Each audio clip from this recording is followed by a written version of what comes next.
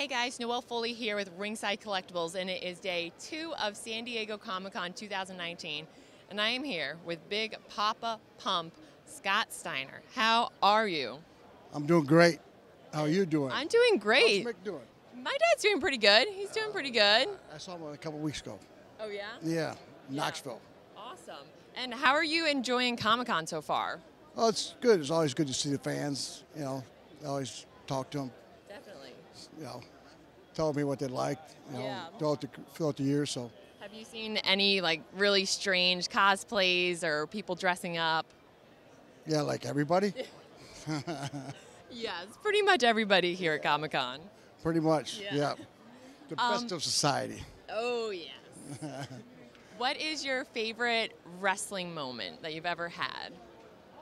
I really don't have one. You know, it's like there's a bunch of times that are really, special. You know, especially when you wrestle in front of 190,000 people in North Korea.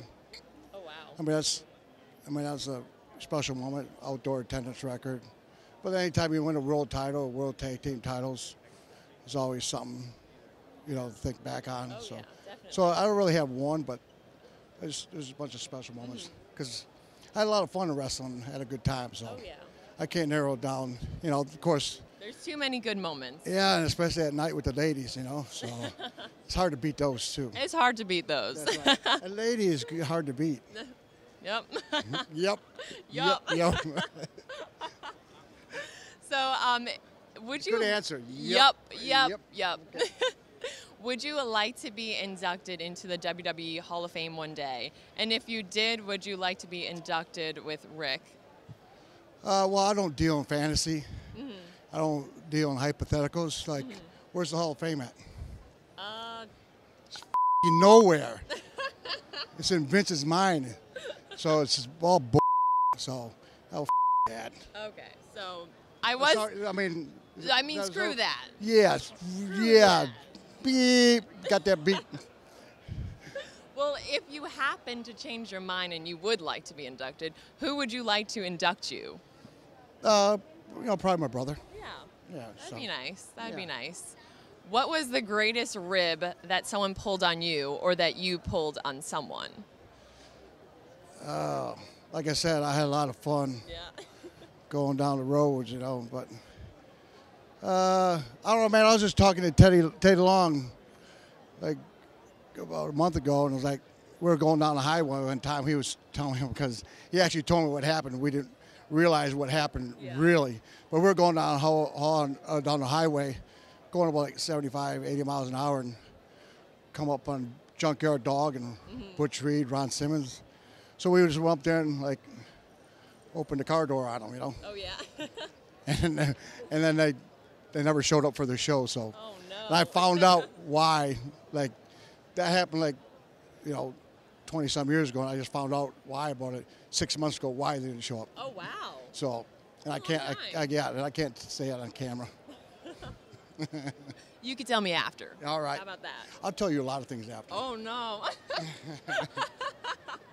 Do you Yep. think, Yup. Do you think that you would ever sign the WWE Legends deal? No, I already got offered, and had my lawyer look at it. And it wasn't worth the paper it was written on. Yeah. I mean, that's the biggest crock that there is. It's like most of WWE stuff is. It's all about. It's one thing that it's great to make a lot of money if you're Vince, but at some time you got to stop being a prick. You know what I mean? Like spread the wealth. You know what I mean? Which nothing wrong with having a 401k plan or insurance for people. I mean, that's all I got to say. Okay. I mean, if you got something good to say, don't say it. Yeah. I just said it, but. Okay, I'll move into an action figure question. Okay. If Mattel were to make a figure of you, what gear would you like to be made? Man. I had a great time tagging with my brother, and also had equally or even more fun being a bad guy.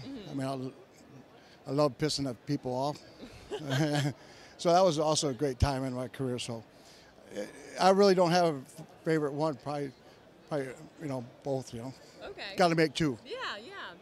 And what are the odds by the end of the day that someone will end up in the Steiner recliner? There's like probably a 123 and 2/3 chance. Oh, wow. Yeah, that somebody I don't like. Now, as far as a woman in the Steiner, as a kind of a version of the Steiner recliner, like I see. you know what I'm talking about? I Yeah, think so. Yep. Probably 198 and 3/4 chance. Oh, well, that's a big chance then. Yep.